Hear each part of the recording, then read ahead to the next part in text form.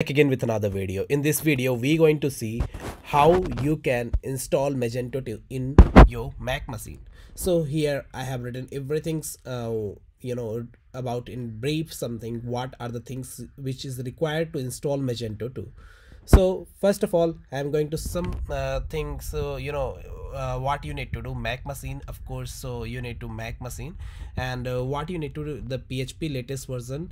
You need to install the PHP latest version, which is a 2.41 something. And also the things is required, which is the Elasticsearch latest version. And anything which is required, which is a MAM software, especially for the database things, so you can control manage things. So of course, and a server also, once you install the MAM, also you can install the like a server things like Apache something. Okay, so here what we have done, I'm going to show you everything about it. Okay, so now just scroll down, and also you can check here what is the pre-requirement we need to before installing the Magento 2. Here the some example, you can check Apache 2.2 something and Nginx something database. We are going to use this MySQL. Same for the PHP latest version, which is a 7.4 something. Elasticsearch, which is a 7.7. Composer we need to. So I'm expecting, guys, you can install these relate, which is related to Magento something. So you can, once you install the sub setup, so what you can do, you can check like a configuration things, whatever you need. So I've already given the links also, like a MAMP you need. Of course you can click on this link and you can go. And also the port is required whenever set up those things. So and here the select the radio button, so everything's I have written. So how you can check it? Okay, chop Apache, which version you are using, here you can check it from the user. Okay, and what we need to, I said like a composer something, what are they stop to install the Magento composer setups. Of course you can follow this step also. So once you've done, you can check although the composer which running your system. So once these things installed, then you can install the Magento. So you can click on this link, and let me click on this link.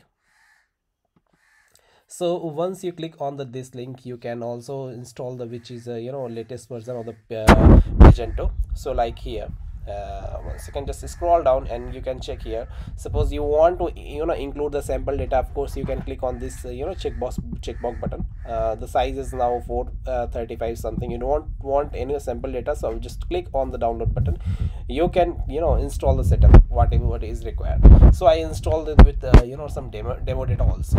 So once you set up the successfully, then you need to move on this folder, and you can drag and drop something everything, and you extract the folder. So once you extract the folder, you need to install which like a 2.41 we have installed, which is Elasticsearch search. Then you can install these things.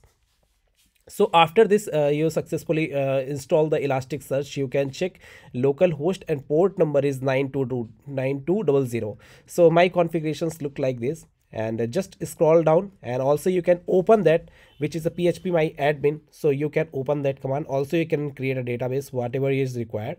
So once you set up the, you hope so what are the things is required before installations. We have set up the MAM. Also we need to created the database. So what are the things which is required, like a path, and then we need to put the username, password, and database name. Like in this setup I have given everything. So before running this command, you should take care about your configuration settings.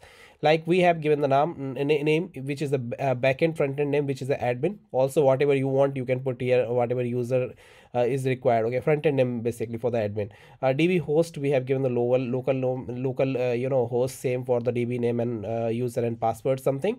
And the currency we have set up here, and the base URL we need to suppose you're installing the server, of course you need to put here in the base URL, which is a server URL basically.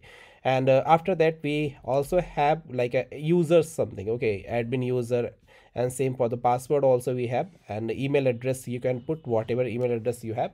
And just scroll down, and you check here, we have the admin user and password something same.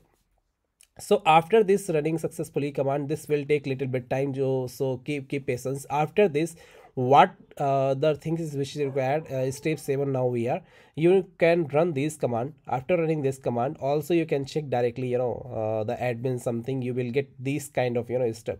So once this website working fine, what you need to do, you need to two-factor authentication disable, otherwise you need to configure the two-factor authentications like a OTP something, you need to a quick QR code something. So we disable these features. So using this command you can disable the link. And also I want to show something like suppose you want to hosting and domain plan, you can check from the domain register. Here you can search easily like a domain. Okay, so we are right now in India, so I'm going to click on the INR currency. If you are in the USA and other countries, you can select, depends on the currency. So here you can search like any domain, whatever domain you want.